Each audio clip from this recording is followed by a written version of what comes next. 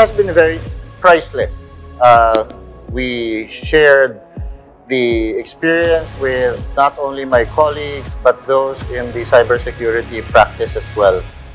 And because of it, there are those who have reached out, invitations were made, and I was able to share not only the experience, but also the knowledge and wisdom that we have gone through in the practice of cybersecurity.